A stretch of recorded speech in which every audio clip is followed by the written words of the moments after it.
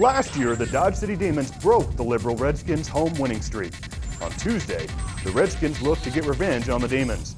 In the first half, the Dodge City's Antonio Alvarez dishes it off to Ivan Peralta, who gives it a swift kick, and it goes soaring past the Liberal goalie, and the Demons go up 1-0. Dodge would hold this lead through halftime and have 4 shots on goal compared to Liberals' 1. In the second half, it would be a whole new contest. Redskin Nestor Morales would steal the ball and kick it off, and it would fly past the goalie and tie up the game 1-1. As the ball is kicked downfield, Redskin dishes it off to Philip Simon right in front of the goal. Simon knocks it in for a goal and to gain the lead 2-1 with 16:06 to play in the contest. Liberal would hold their lead for the remainder of the contest to get the win.